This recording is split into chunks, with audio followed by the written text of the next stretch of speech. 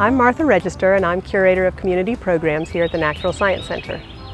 We wanted to host a green event here. We thought the maned wolves was an excellent topic. It is our green sustainable technology. We hope to have at least, possibly more than 500 area school teachers from all different grade levels and schools. The money will be used to introduce them to the Science Center, things for their classroom at the beginning of the year. We'll send them home with composting worms, and hopefully that will really excite their students. We fit so well into a green thought. We have just opened our maned wolf exhibit. These are animals that are endangered in the wild. So as people come through our exhibit, they may get ideas, small tips about how they rethink things they do at home and rethink the ways they work in their classroom. Everything from the materials you use in building. It doesn't have to be the recycled styrofoam concrete that we built the maned wolf house out of. It doesn't have to always be recycled plastic into wood plank that we've also used inside.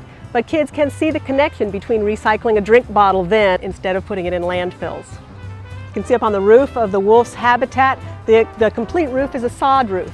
And all of that grass and wildflowers in the summer help to slow the fall of rain instead of it all running off. The water that does run off is filtered, comes off into the corner through a rain barrel and into a cistern that's underground, and that water can be used to water this area. The roof also helps to insulate. So people are learning not just about maned wolves, but also about Greensboro and its plant and animal communities. Thank you, Future Fund, for helping us to host so many teachers here at the Science Center.